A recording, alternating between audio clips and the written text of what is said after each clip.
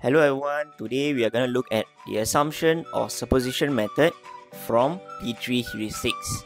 So today we are going to look at question 2 of the assumption or supposition method. So first, let's read the question.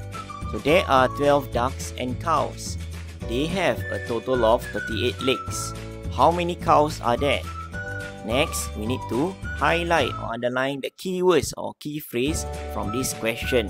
So the first key phrase will be 12 ducks and cows.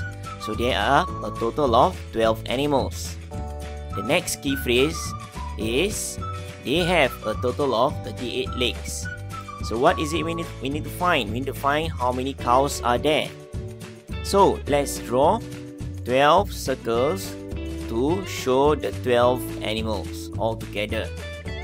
Alright, since we need to find the number of cows, we will assume that all of them are ducks. Okay, we need to assume the other animal, which is ducks.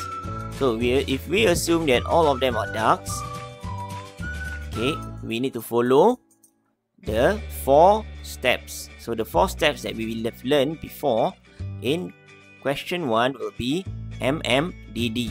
So M for multiply, followed by minus, followed by difference, followed by divide.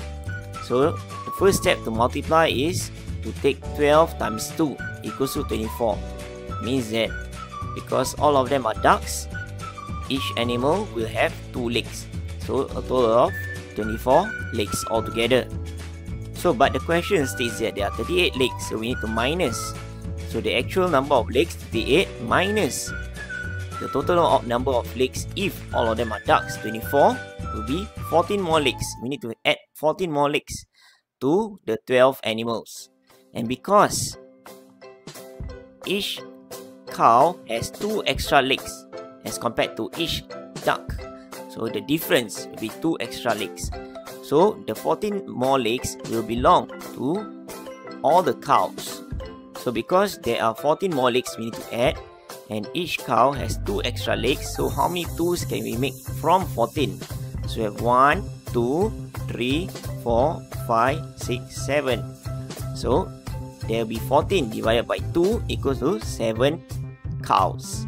So if there are 7 cows, there will be 5 ducks. 7 cows and 5 ducks make up 38 legs and 12 animals altogether. So the answer will be there are 7 cows. Okay, that's all. Thank you. Bye-bye.